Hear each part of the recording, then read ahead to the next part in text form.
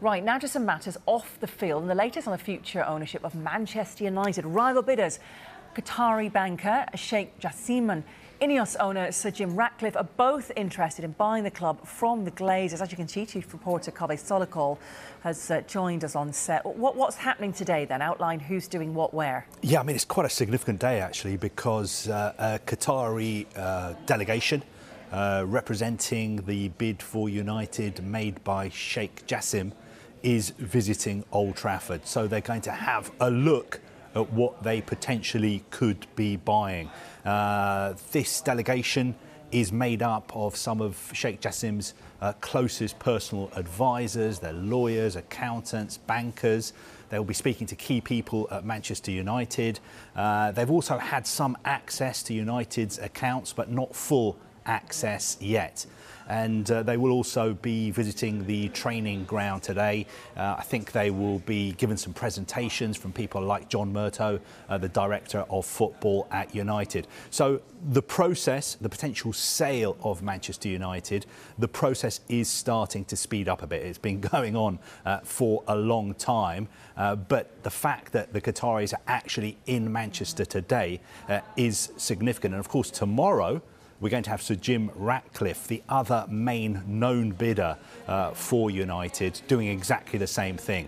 He will be there in person, actually. I think he owns Nice, and Nice are playing in Europe this evening. So I think the plan is for him to watch that game in the south of France and then fly to Manchester tomorrow. OK. I mean, do the Glazers actually want to sell the club is a question? That's a very good question. I think we don't know 100% that they want to sell the club. They haven't come out and said they want to sell the club. What they've said is that they are looking at alternative strategies. So they may well decide to borrow some more money. They may decide to sell a minority stake. But I'm just thinking the fact that this process has gone on for so long and it's become so public. And for instance, the fact that we know that a Qatari delegation are going to be at Old Trafford today and Sir Jim Ratcliffe is going to be there tomorrow.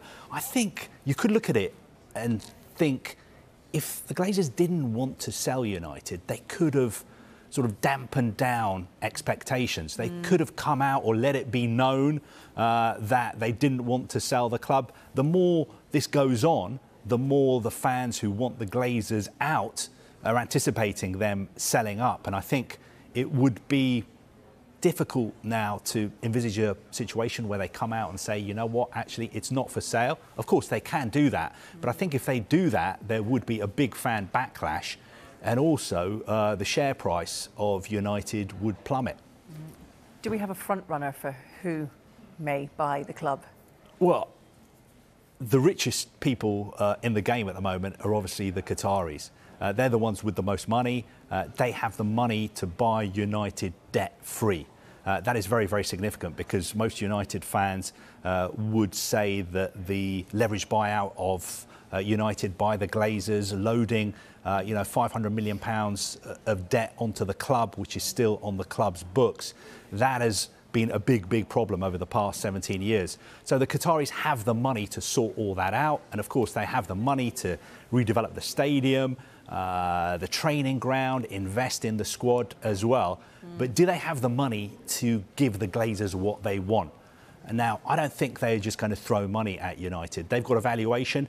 I don't think they're going to go above that. The phrase that was used to me was, look, they know that whoever buys United is going to have to overpay for United because it's a trophy asset.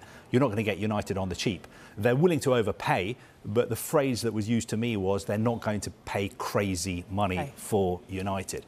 I mean, it depends what your definition of crazy money is. A lot of people would say £4.5 billion for a loss-making business is crazy money. But I think the general consensus is that the Qataris are the favourites at the moment because they're the richest people at the table. Just quickly, who are we expecting to see and when? Will we see Sir Jim? I think, I think Sir Jim is intending to be at Old Trafford and at Carrington in person tomorrow. He is intending to be there. Sheikh Jassim will not be in Manchester today. Just to clarify that as well. And there are all kinds of strikes, so good luck to them getting there. Good point, actually. OK, Kaveh, thank you very much indeed.